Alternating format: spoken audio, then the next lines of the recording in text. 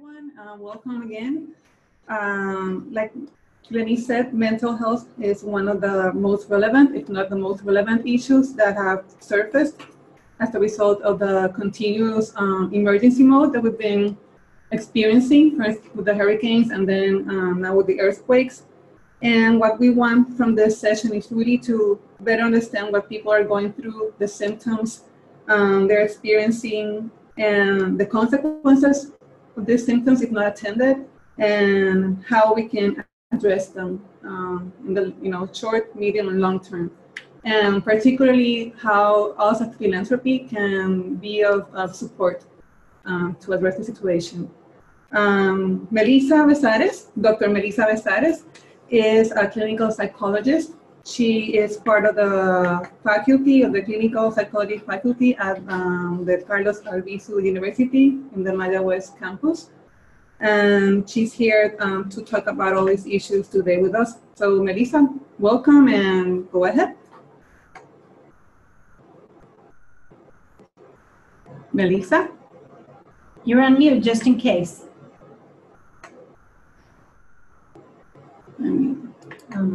Voy a reiniciar el audio.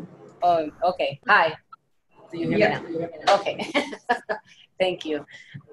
Yes, I'm Dr. Melissa Bezares. Good afternoon.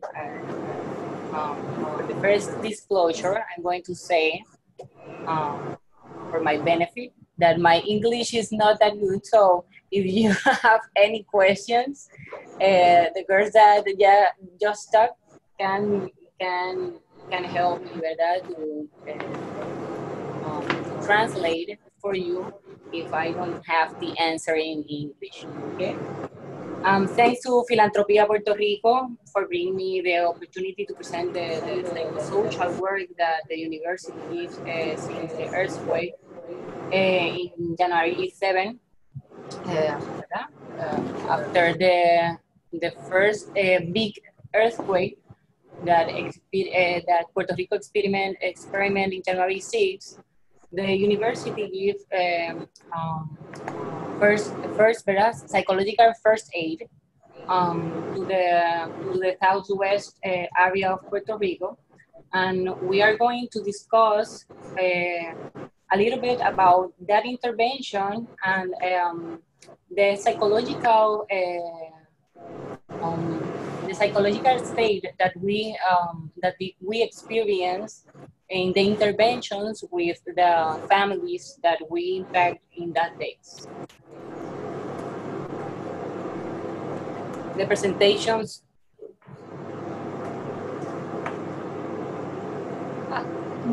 Okay. The objective is to present the mental health of Puerto Ricans to the natural disasters based on their psychosocial experience.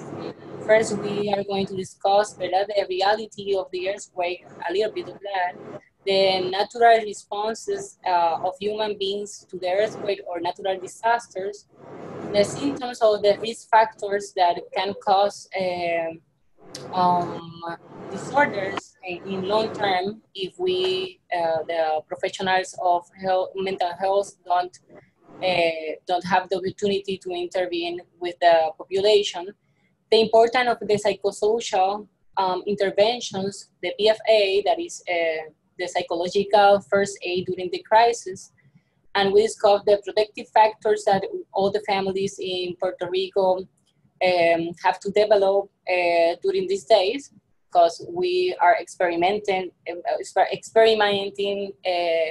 through the days, ¿verdad? Esto no se ha acabado. The impact of the sequels of a natural disaster and the Puerto Rican emotional needs today.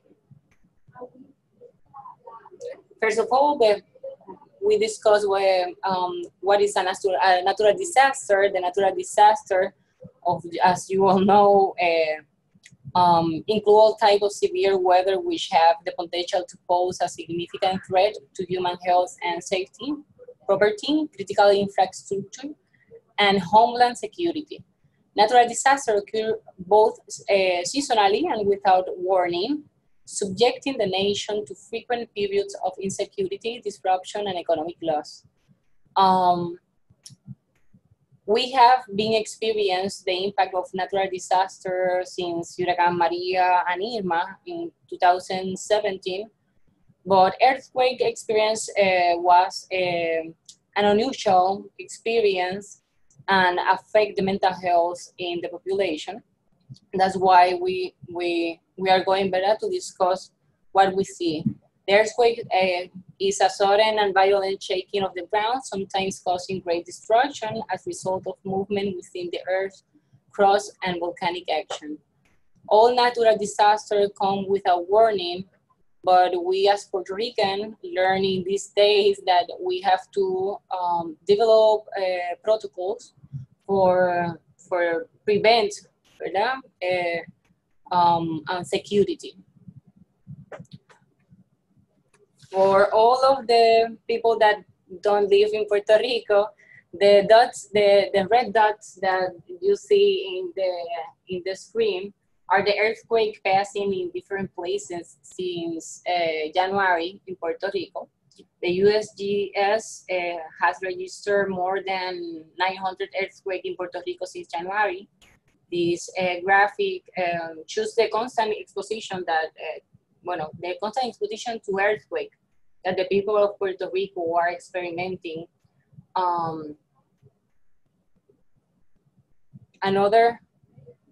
The seismic network of Puerto Rico have also a register. They said that it's been more than 1,000 earthquakes since we all have natural emotional reactions if we experience some of the natural disasters. Those reactions can be physiological or physical reactions or psychological reactions. The scientific literature tells us that each human demonstrate or react to experience of the natural disasters. And the reactions are natural states that our neurological system creates to protect us. That's why we can have physical and psychological reactions for protect. And the natural disasters events are classified by our nervous system as a dangerous for life, and our possessions, they naturally activate our neurological alarm system of our nervous system, and the alert system focuses our attention on defending ourselves or fleeing the events cataloged as dangerous. The physical reactions are associated constantly with the psychological reactions. If you are safe, your perception or your perception of your mental state develop fear, stress, or hypervigilance. They activate the neurological and the nervous system and create a somatic reaction. That's why most of the person that we attend or intervene with them in the during the psychosocial work, they experiment physical reactions like hyperventilation, shaking, pure anxiety management, etc. This event, as we said, evoke fear and continuous anticipation of danger until the danger ceases. When the emotional reaction activated by the alarm system are intense or persistent, the possibility of developing stress reaction associated with trauma increase. If the exposure to danger continues from a long time, like weeks or months, and if there is no adequate adaptation to the event, the stress reaction can become a stress disorder. That's why we, our team always do a screening of what they sense, not only psychological, sino que physically, ¿verdad? We screen if they have somatization, sleep deprivation, if there are changing the routine in the alimentation, etc. The psychological reactions more frequent are the pure anxiety management, the pure self-control, and the increasing of the symptoms associated with el estado de ánimo, like depressive symptoms.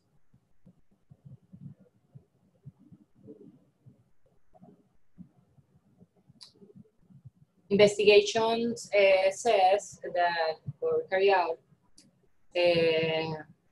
when the earthquake in Haiti occurred, the investigation says that, or informed us that children who were not accompanied by parents at the time of the earthquake suffer on average more symptoms of post-traumatic stress disorder that los que estaban acompañados, that the ones that has been accompanied.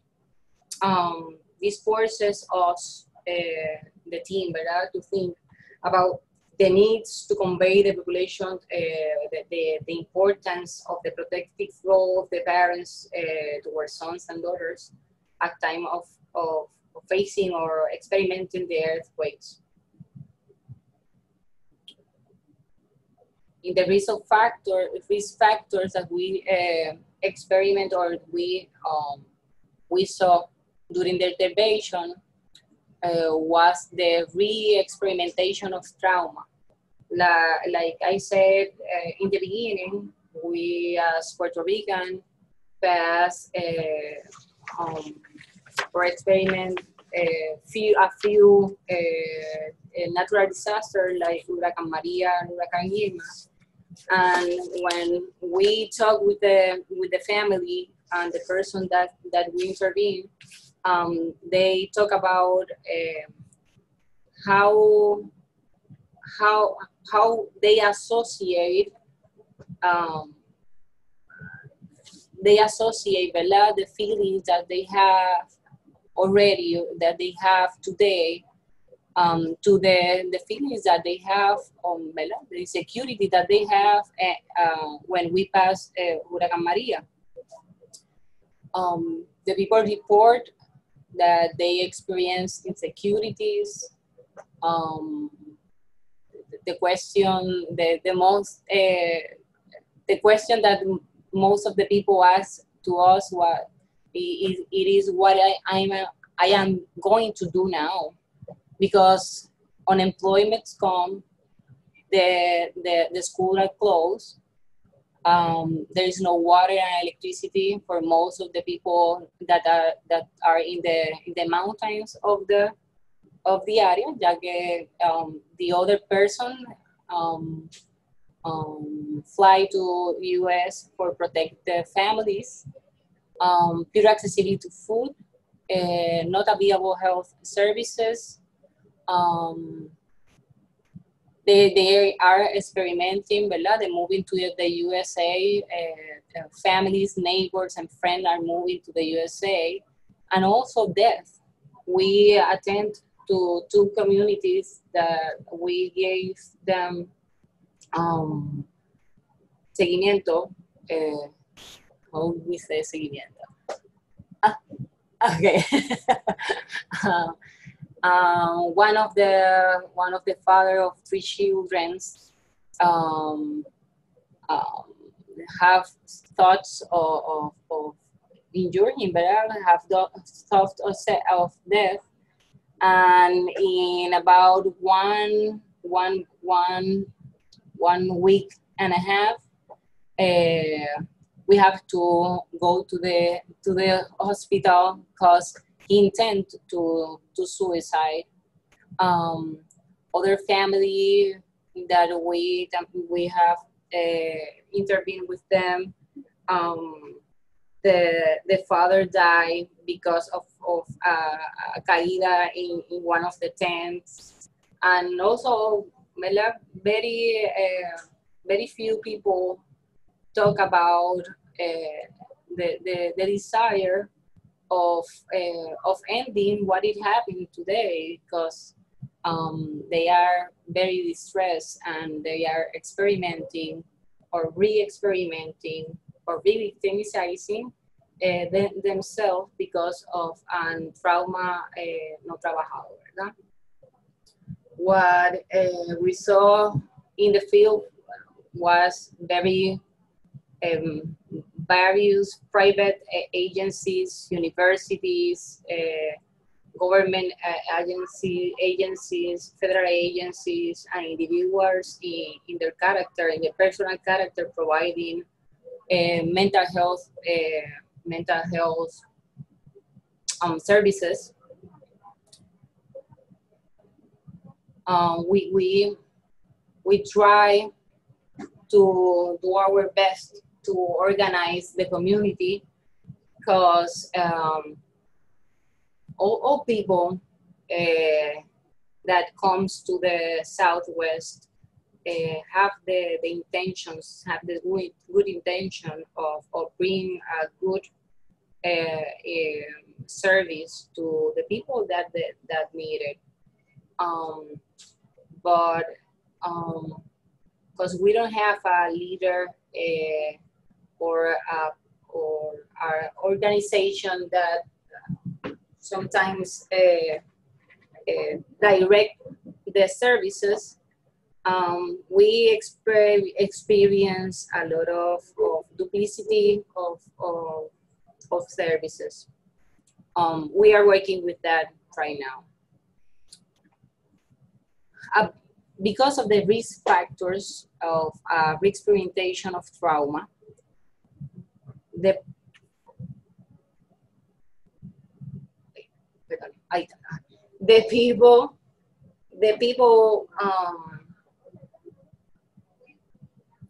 people can develop a more dysfunctional way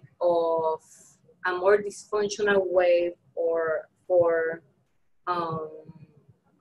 live their lives, because of the pure management of the anxiety that generates the risk factors, that the employment, the children without school, and all of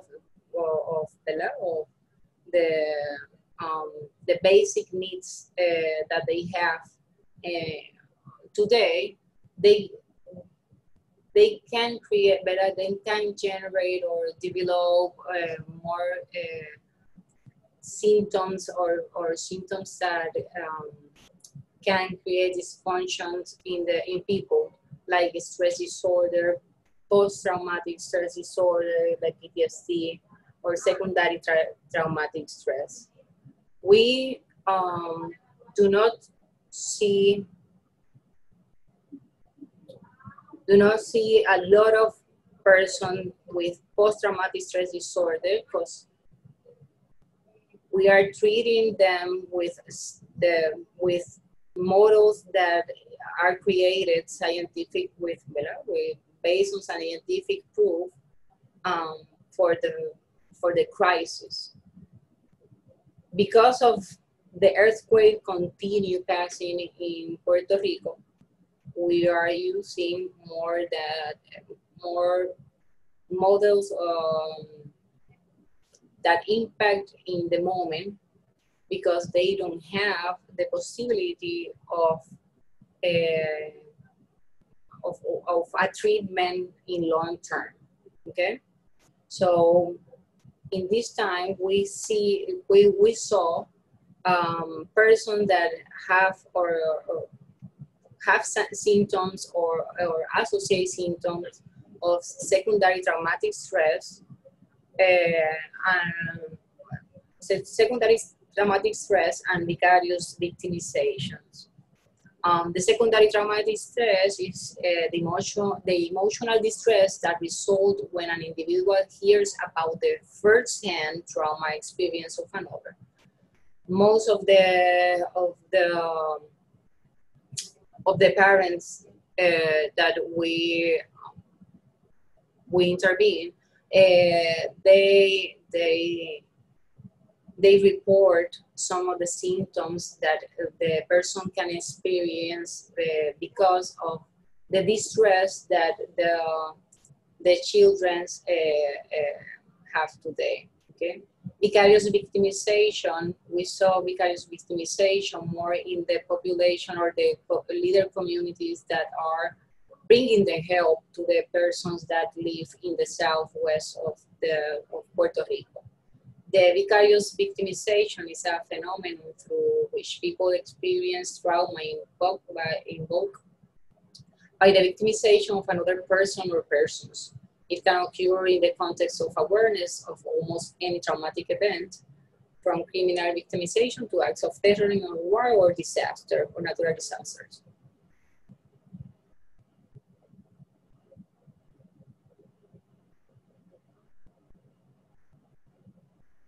Okay.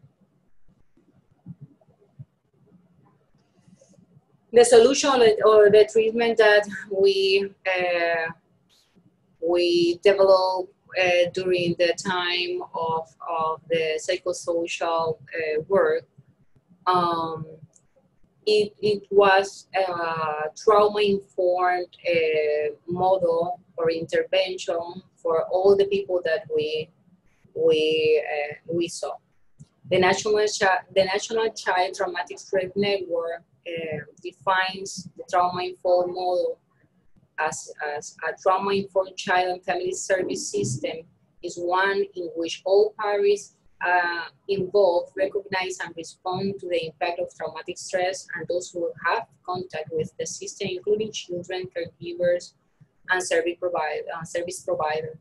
They act in collaboration with all those who are involved with a child or a person, using the best available science to maximize physical and psychological safety, facilitate the recovery of the child and family, and support their ability to thrive. The service system with trauma-informed perspective is one in which agencies, programs, and service providers routinely screen for trauma exposure and related symptoms, use evidence-based, culturally responsive assessment and treatment, make resources available to children, families, and providers on trauma exposure, engage in efforts to strengthen the resilience and protective factors of the families, address parents and caregivers' trauma and its impact in family system, emphasize continuity of care.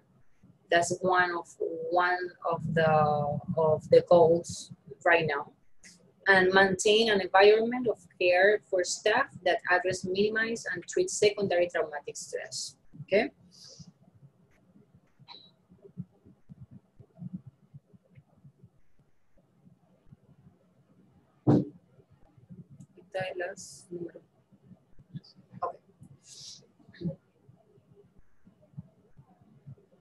Okay. Okay. Displacement of emotional reaction to natural disaster exacerbate if the person have a lack of information. Therefore, the people must be informed through multiple means, reliable information about what is typically felt in the face of the event of the nature. Of this nature and how to respond to these reactions. Okay, so because of what we saw and what we learned is through our interventions and through our interventions today and throughout the interventions of our interventions throughout the island after Hurricane Maria, the university initiated a program to intervene psychosocially in the southwest and south communities of the island. This initiative was called Puerto Rico Resilience con Universidad Albizu, which has been organized according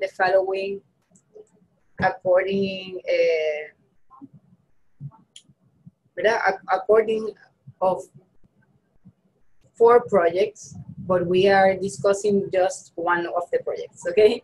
The first project is the attention during the crisis. We use evidence-based psychotherapy and models of services. The first one was the psychological first aid.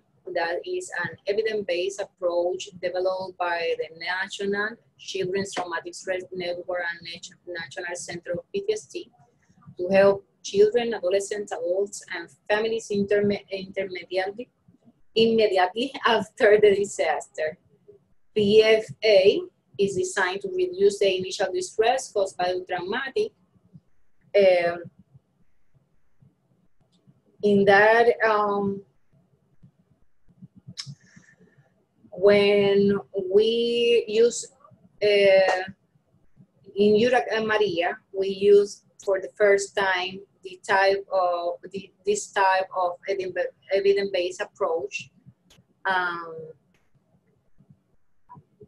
And we offer certification to the students who complete the training. And that's why the students can, during the first day of the disaster, they have the competence to intervene with all the families. The other evidence-based approach was Target T4 model.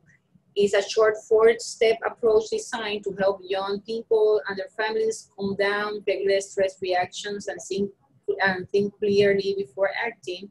It helps to move from being reactive, or survival mode, to think more clearly. And we are using it in this time because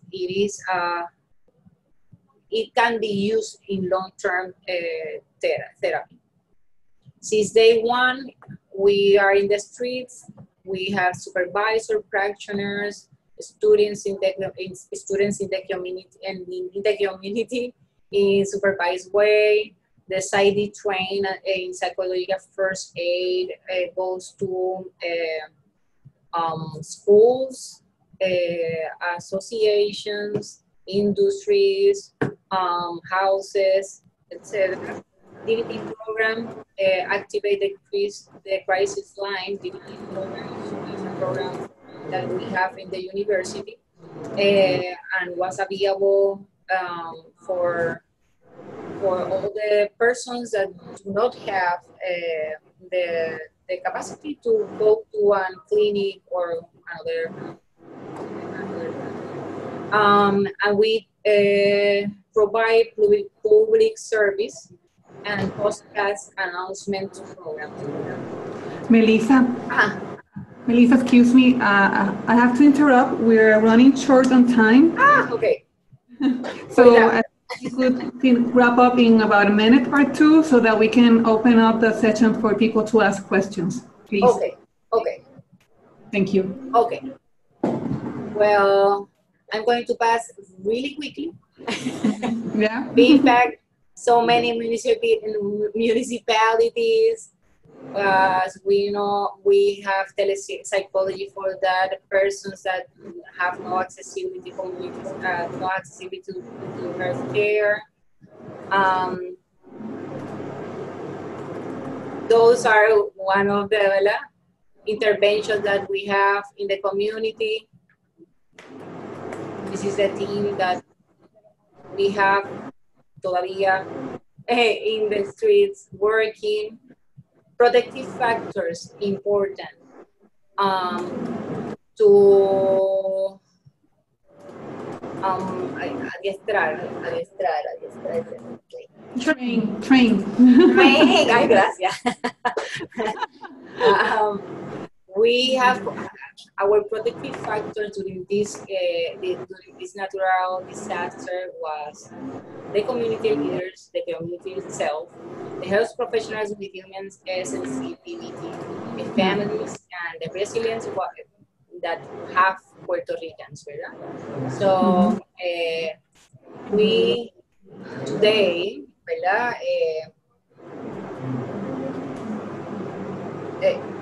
We have the needs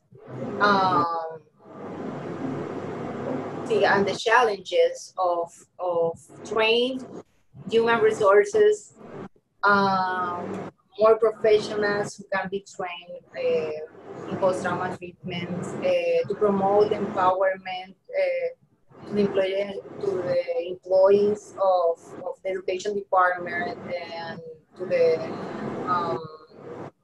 mental health care, so the professionals of mental health care.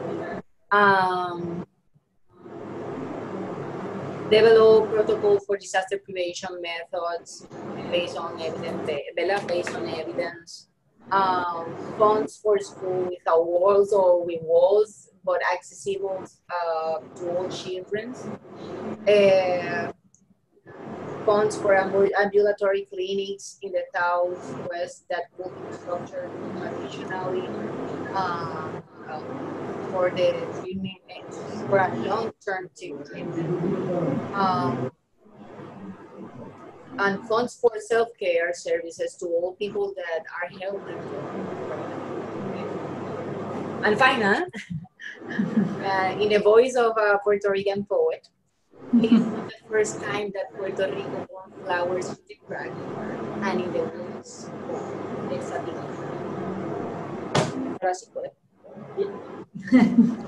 Thank you, Melissa. And we will open up now the session for people that are listening that they want to ask any questions. We're gonna let you speak now. Orion, we're gonna put the Orion. They can go ahead in the Q&A icon on the bottom. You can put that, or you can go ahead and kind of raise your hand, and we will go and unmute you if you'd like to make a comment or ask a question. So feel free to ask any. I actually have a question, Melissa. I wanted to say something before that. Okay. That Melissa, if you would like, you can also answer the questions in Spanish if you feel more comfortable, and we will be happy to translate for you. And we can do this in Spanish, very comfortable. Yeah. Perfecto. Okay. So Melissa, one question, and it's just, in your experience,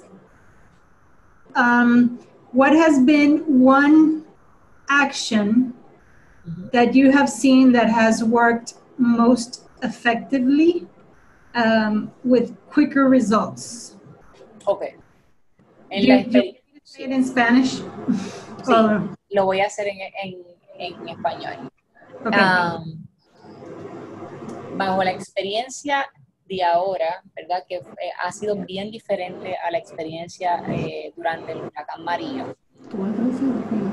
Aprendimos algo luego del huracán María, ¿verdad? Y era el que... Déjame ir traduciendo. Okay.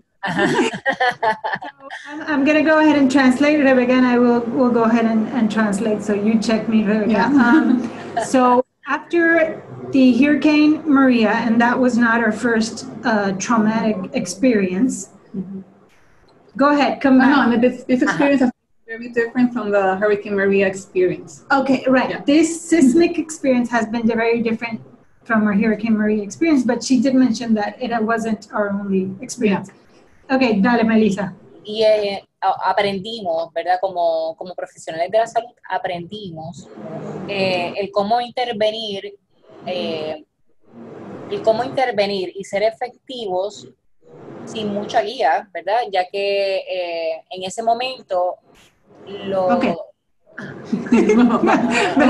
We learned how to intervene with little experience and kind of specific traumatic training.